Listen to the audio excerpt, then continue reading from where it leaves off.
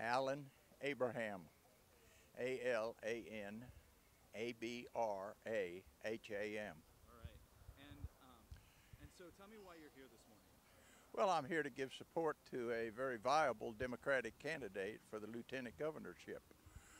And my vote for her is a very positive vote because she has great qualities, great leadership qualities, and I go along with her values and not her opponent's values. Having a Dan Patrick come on board scares me to death.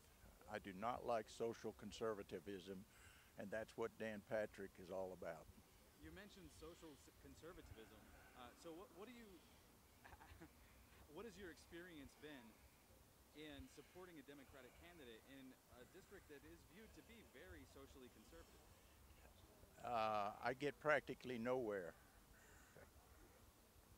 with my values in this district. However, I have good relations with Fort Price and with John Smithy and with Kel Seliger.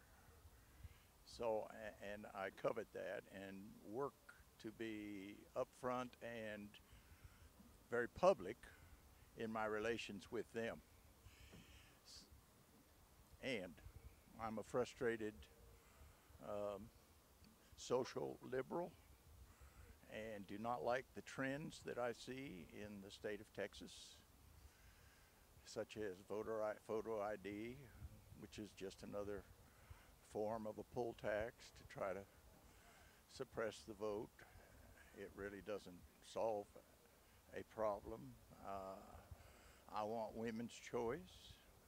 I want our textbooks to reflect all of the history of the U.S., its good and its bad. Okay, What I have a more can I question. say?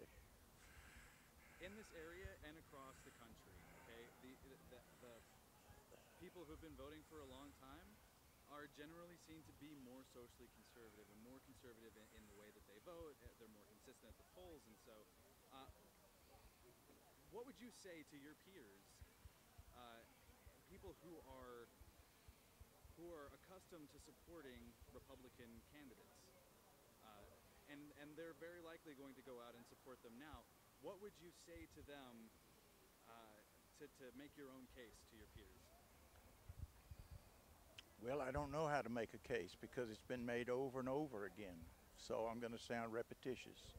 I would like to see all voters get off their ideological pinnacles and engage their brains and look at policy as policy and dissect and interpret and understand as much as possible the implications of the policies they vote for. And I don't know how to break the isolation and insulation of living in the panhandle of Texas. We're a herd instinct kind of people, and it's just far easier and more popular. It's just far easier to go along with the crowd.